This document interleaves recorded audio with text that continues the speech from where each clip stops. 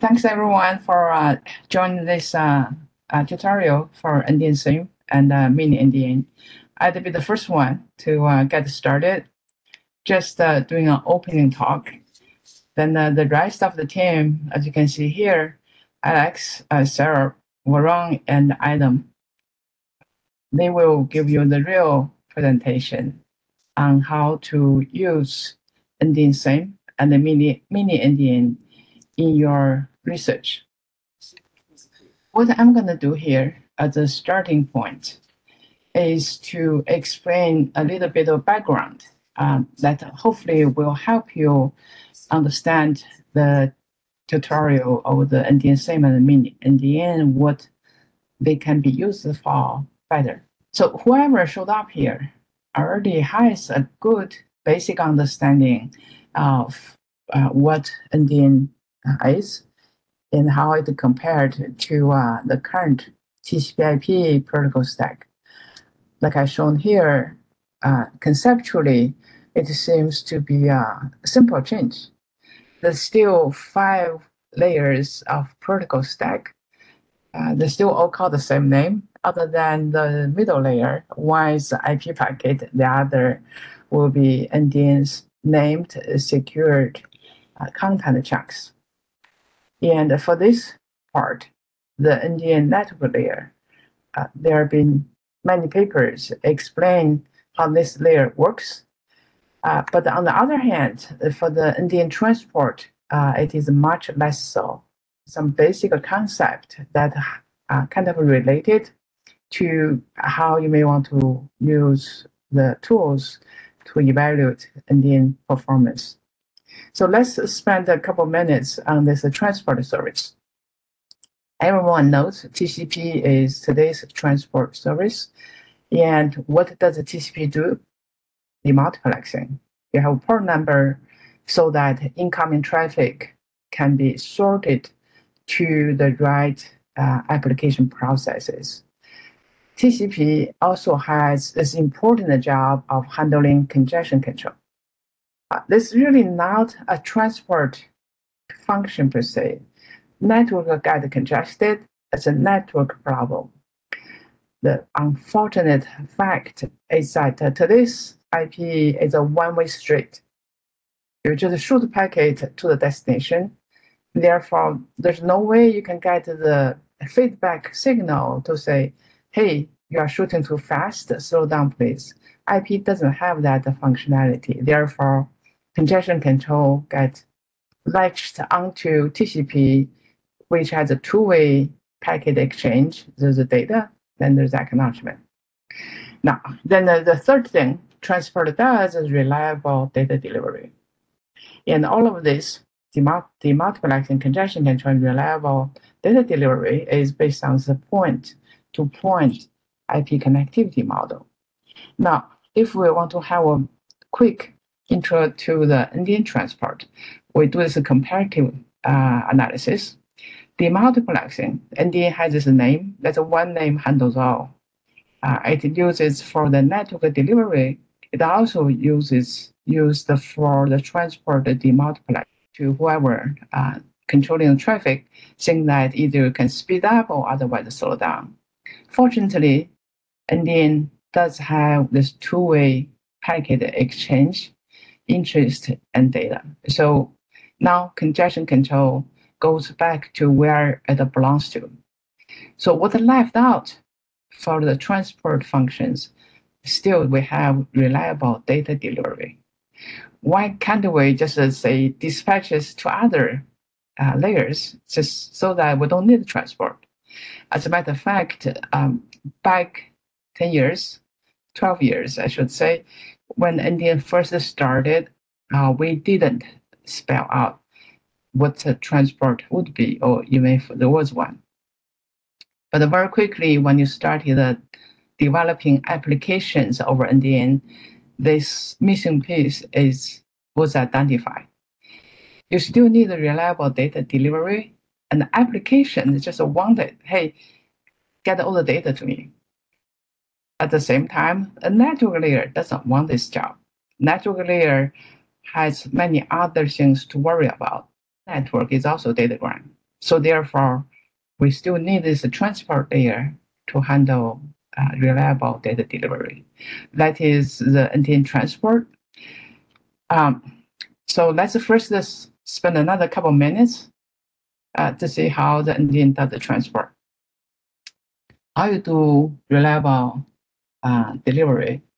This is actually a pretty big challenge. In day zero, I should say, when IP started, we had very few applications. And one of them that got used a lot is the file transfer. For that, TCP is just good. I sent this stream of byte from one file and either B gets it, otherwise B didn't get it, then A will do retransmission. Perfect. Because for file transfer, you want every single byte to be delivered and in sequence. Later,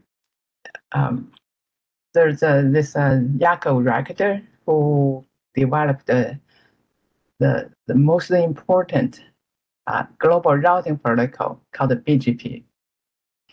Different from all the other routing protocols that was developed and deployed before BGP, like RIP, like OSPF.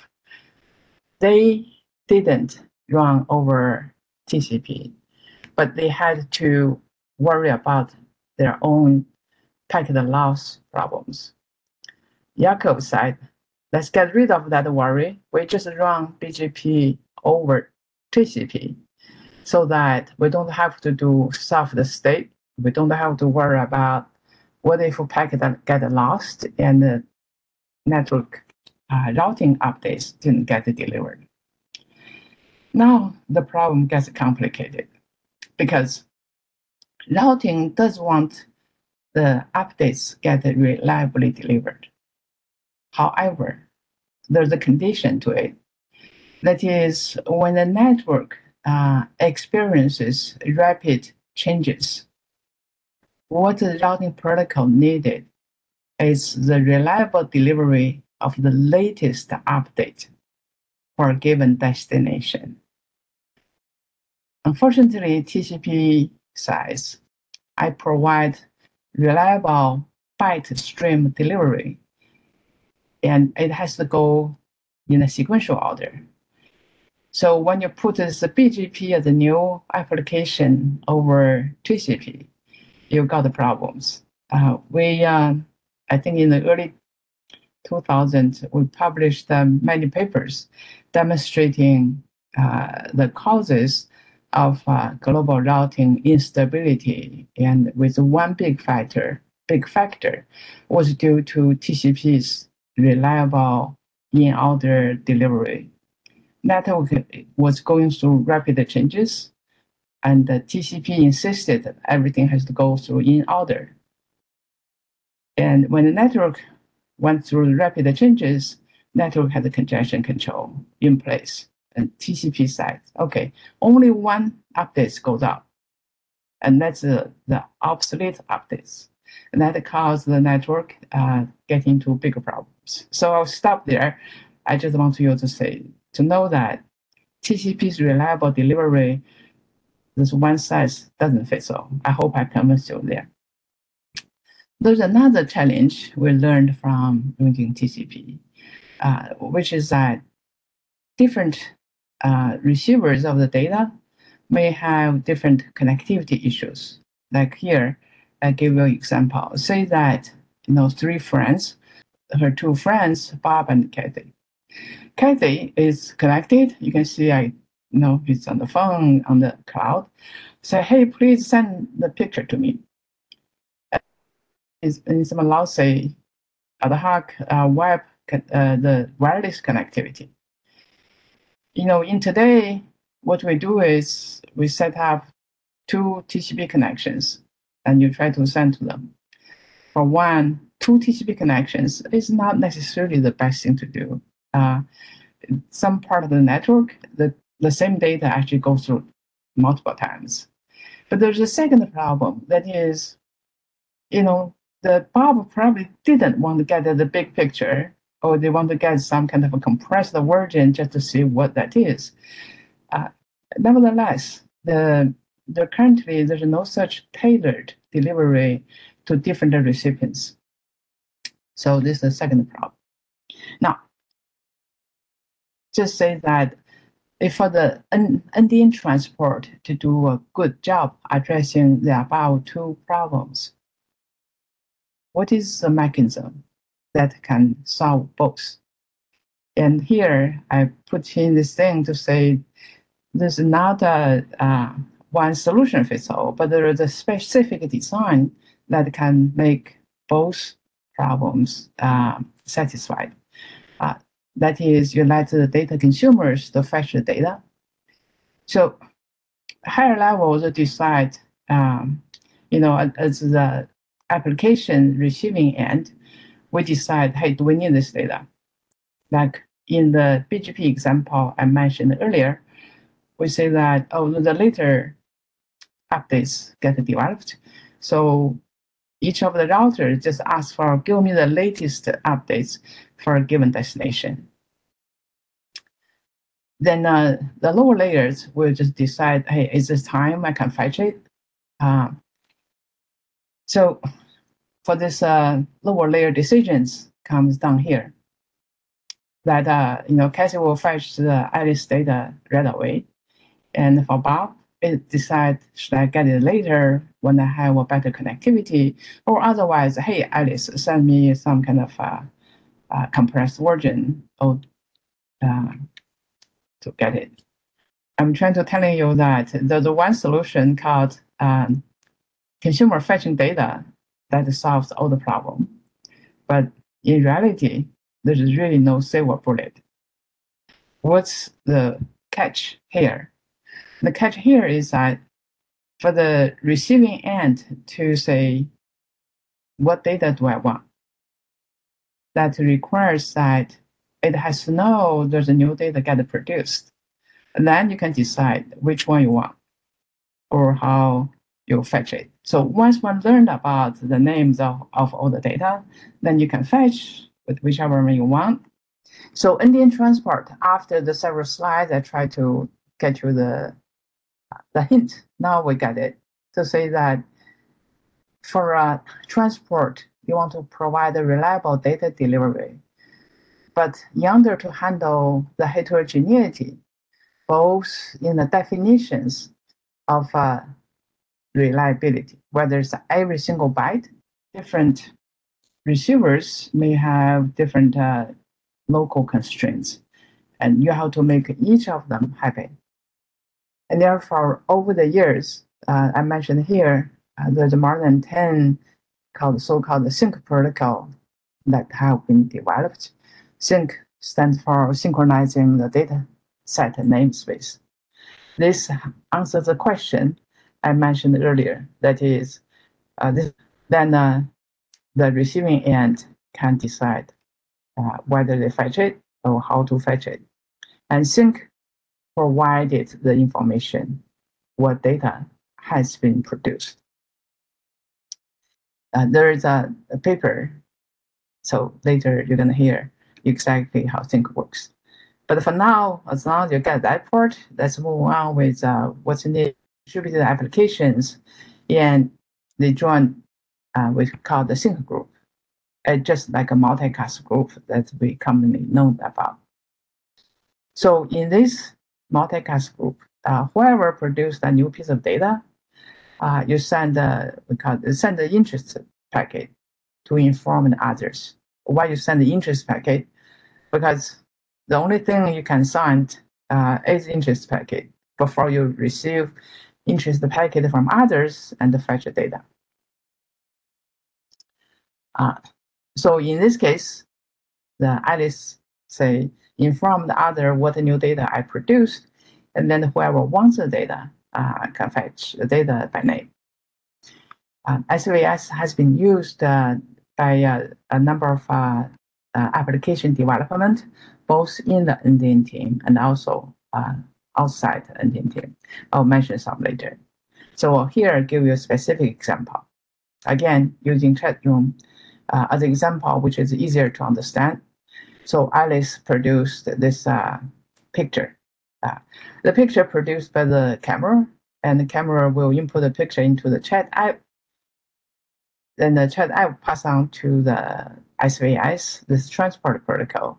We're going to discuss more. In that case, Alice produced picture into the chat room and informed the SVS. SVS informed the group members, Bob and Kathy, of the new data.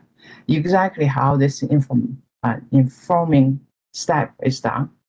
Say that we just started this chat room. Alice produced one, and Bob and Kathy hasn't produced anything yet.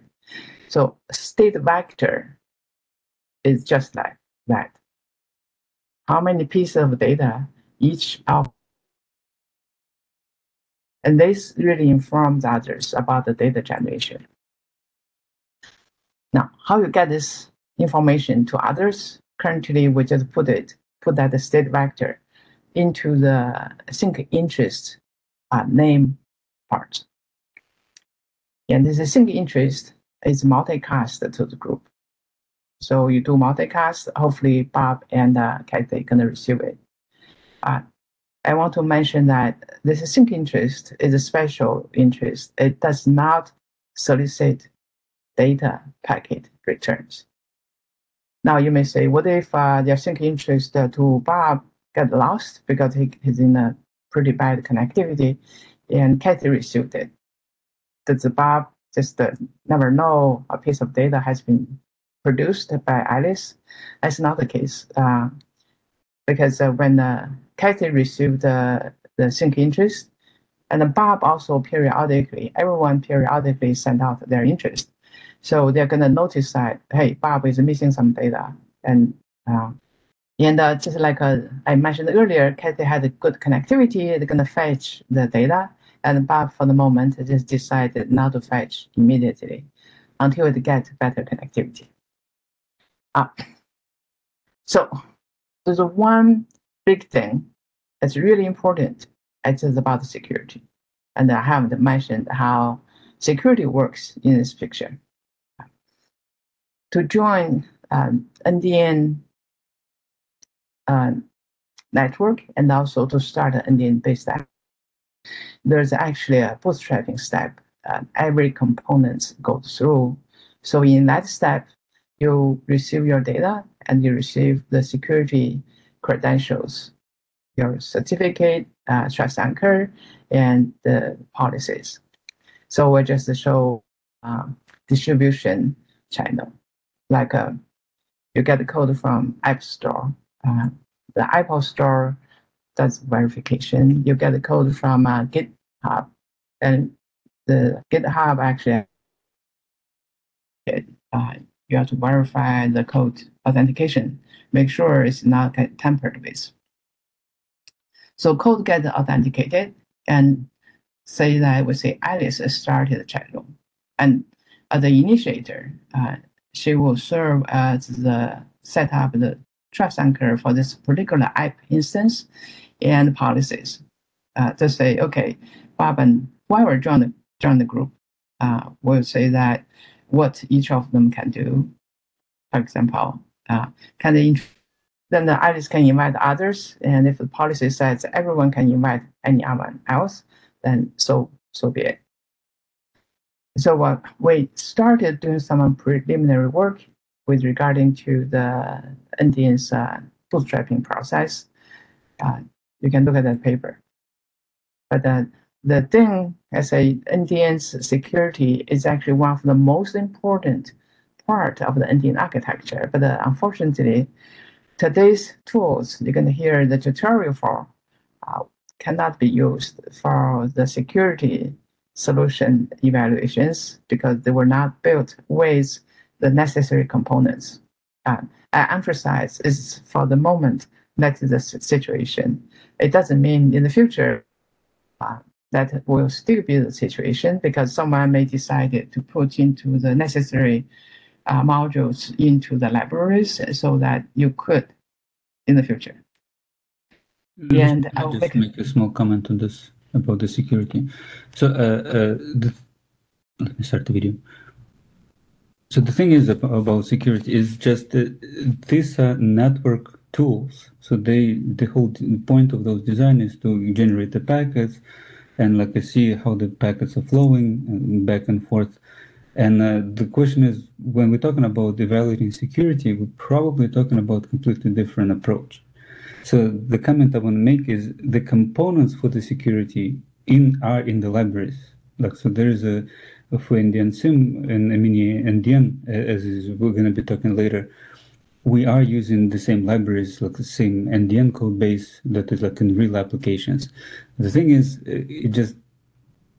this main question is what it means to evaluate security, and this is the part that is currently missing. So that's my comment. I think what it means, we could just plug in the bootstrapping, for example, into it, so that you actually runs through those NDN security processes, right? But of course, this is I guess the work in the future that needs to be done. But I really think that I mentioned this as a motivation that people really should get involved in playing with the real applications. As of today, if you want to develop a new NDN, and I personally think that is perhaps the most promising direction in moving NDN forward. Because today, with the existing internet architecture TCP/IP, we are limited what you can do with regarding to security. You do TLS, well, that's done. The protocol is done. People are doing refinement. There's now TLS version 3 now. That's only build an encrypted channel. Encrypted channel need the two ends security credentials. How you trust a website you're connected to. And now we have this thing called certificate authority. Who are those people? I guess most of us here, all of us here, don't really know who they are. But somehow, the trust of them, those certificate authorities get installed into all the machines we're using, into my laptop, my phone, and your phone, your laptop as well. We're just doing this kind of a blind trust now. And that's not something you can research on because it's your browsers, your operating systems. They put those so-called CAs certificate into your system as a way to bootstrapping the authentication, but it's entirely a black box thing. So NDN actually provide a way for one to build systematic solutions about security. So we cannot, at least for now, using the tools you're going to learn today to evaluate security, what we can evaluate is performance. With what I mentioned earlier, that there's the transport and there's applications, of course. So how you measure the transport performance? As you can see, the transport job actually is simple. It doesn't mean that's easy to do, but the conceptually is very simple. You just inform everyone in the group about the latest data protection, or inform everyone in the group of entire data set names. You use the sync interest to do that, but sync interest can be lost, can be delayed. And therefore, the measurement of the sync behavior or performance is how quickly the information of the entire data set namespace can be synchronized among the nodes in the same distributed application group. This is not about how long it takes for a packet to be delivered, but it's about how everyone in the group can receive the latest data set namespace.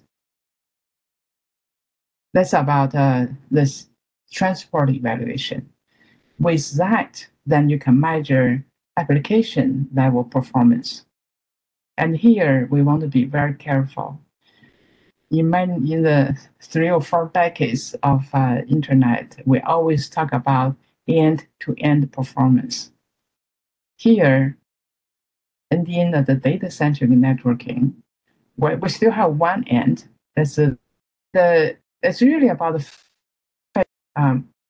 it's not about when data get produced, because when data get produced, the question whether I want to fetch it depends on whether I have other things to do, depends on whether I have good or bad network connection. So it's just once I decided I want to get this piece of data, application performance, transport performance, now we can look at the network performance. There's a total number of packets transmitted, the interest packet and data packet. We remember the sync actually send interest packet only, measure this overhead. And there's a number of hops of each sync and interest data packet. And different from IP, we no longer have the packets go from one end directly to the other end, because interest packet can be aggregated if another has already been sent. And for the data packet, it may not go end to end because it can hit the cache in the middle. So I say how many hops interest packet go, data packet go, it's actually reflected the advantages of NDN in face of multiple consumers fetching the data. For pending interest table, there's multiple ways you can look at it. How big is the size? That's one thing many people worry about, because you keep one entry per outstanding interest, those interests that hasn't been satisfied yet. And that relates to how long each pit entry actually stays in the table. That's kind of reflected the data fetching delay. And that also relates to the next sub-bullet, which is whether the noticeable percentage of interest is never get satisfied. Why there's an unsatisfied interest? There can be other reasons. One of them is malicious attack, but we are not going to have time to cover that later. The last thing I want to mention here about network performance is the packet queuing delay. What does that reflect? It really reflects the effectiveness of congestion control. With proper congestion control, the packet queuing is not completely eliminatable because we do statistical multiplexing. But good congestion control will keep the queuing at a very low level. Conference, there's also another new paper on the effective NDN congestion control. I mentioned here one is that this is the latest paper this time, but also in the reference list of that paper you can find many existing solutions. I think this is a very interesting area people may want to explore. My last thing to mention about network performance about caching. What about caching? As a matter of fact, when NDN first started more than decades ago, network caching is perhaps show how great my cache algorithm design is. Well, just the hidden point is that the cache hit ratio has a lot to do with the topology setup and with the traffic pattern. As of now, we don't really have operational NDN network yet. We don't really have operational NDN traffic yet for you to actually get the proper parameters to evaluate your latest caching algorithm design. Another thing people mentioned to measure is about the cache size. But if the cache management doesn't proactively delete the cache, the contents, and I think your cache space will always be full. Remember, in the NDN, there's nothing called expired there's data packets that's still fresh, otherwise it's no longer fresh, but not obsolete. Because NDN has this notion of immutable data. So data doesn't go obsolete. Rather, it just immutable become historical data. After all of that, so the real tutorial should begin now.